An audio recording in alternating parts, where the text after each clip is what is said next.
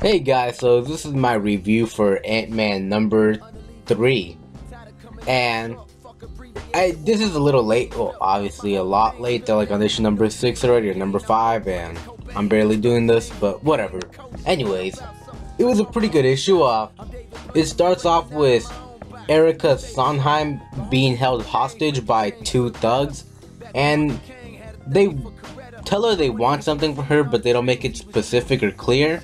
Then some guy enters and says that they need her expertise because she's like a surgeon and like one of the best doctors. And we don't really find out what they want until the end specifically, but we'll get there. One of the second things that happen is Ant-Man now has his own security company. It's up and running, and one of the first jobs he has is protecting a warehouse of paper clips, which is kind of a running gag for a bit. They're like, alright, so we all gotta start somewhere, you know. It maybe not be the best thing, kind of embarrassing, but oh well, you know.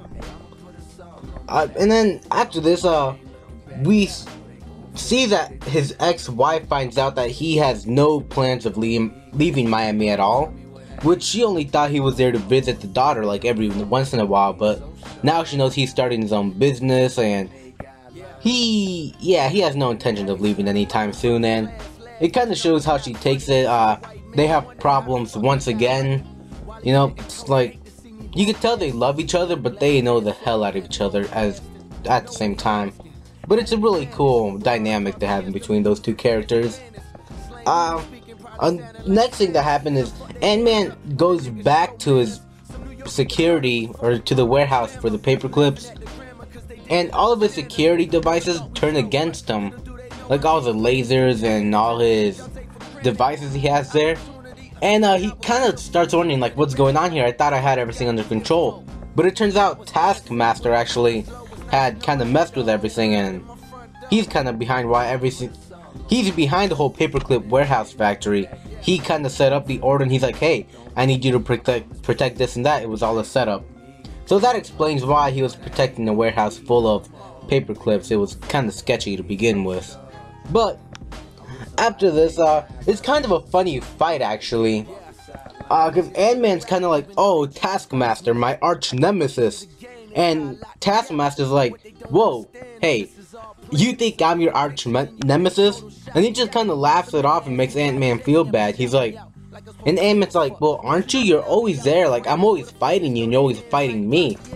Which Taskmaster replies to, no, I'm there to fight the Avengers or other people. You just kind of happen to get in my way, kind of like a pest. And you know, it ends with him being like, hey, please, like, don't tell other people that I'm your arch nemesis here. I have, like, a reputation to protect. I don't need that. Like, it'd be a huge favor, man. That's kind of embarrassing. And you just kind of feel bad for Ant-Man a little bit. Scott Lang, I'm like, ah, well, that sucks. Thinking you have this arch nemesis and you're just kind of like, I guess a bug, technically, fits the name. Well, one of the things we find out is why Taskmaster actually had rigged the whole thing is that there's this app, this like supervillain app, I guess, which is really handy, that they put up hit list, and you kind of like just take the job if you want it, I guess. And this whole thing was set up by the Cross Company. Like, they had set a hit on Scott Lang, Ant-Man. And you kind of wonder, well, this guy has been dead for how long? I mean, you know, how did he do it?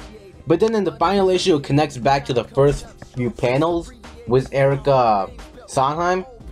They were actually holding her hostage because they wanted her to fix the dad Cross, because it's the son that wants to bring the dad back to life, I guess, and like fix him up so he can be up and running and I guess kind of alive, in other words.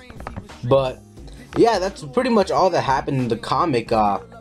It was a really entertaining issue again. I really like what the writer is doing with it.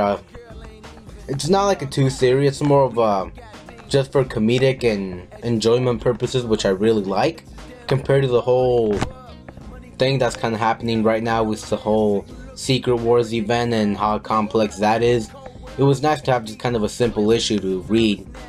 But yeah, I'd say I'd probably give this issue 8 out of 10. I really enjoyed it.